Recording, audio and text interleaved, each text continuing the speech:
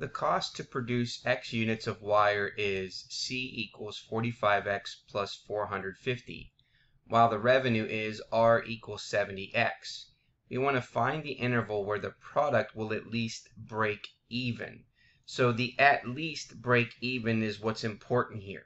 So here is our question. Okay, now a product, okay, will break even or begin to produce a profit only if the revenue from selling the product at least equals the cost of producing it.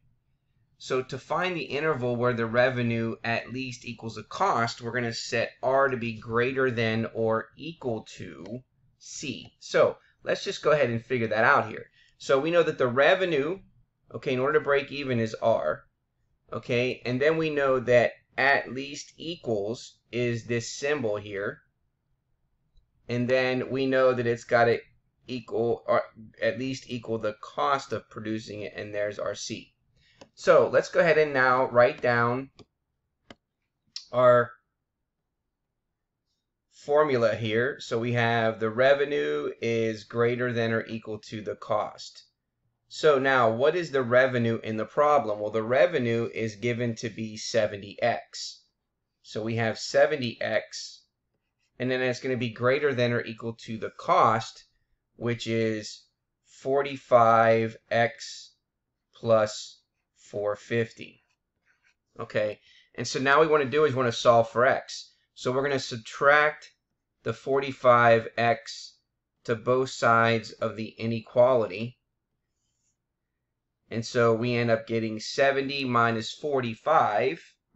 So 70 minus is equal to positive 25X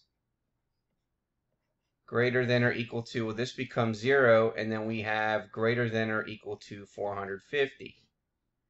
Okay, now in order to solve for X, we're going to divide both sides by positive 25.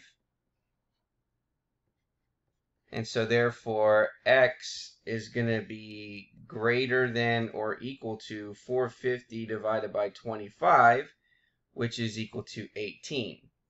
So how would we write this in interval notation? So remember here, when we draw our number line, we're going from negative infinity to positive infinity.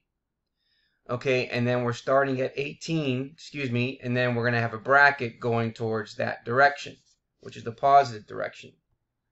So that means it's going to start at 18, and then anything above it, which is positive infinity. So let's go ahead and write our answer. It's saying the interval where the product will at least break even is the following. So we're going to have bracket 18, comma, infinity with a parenthesis. Check our answer, and there is our result.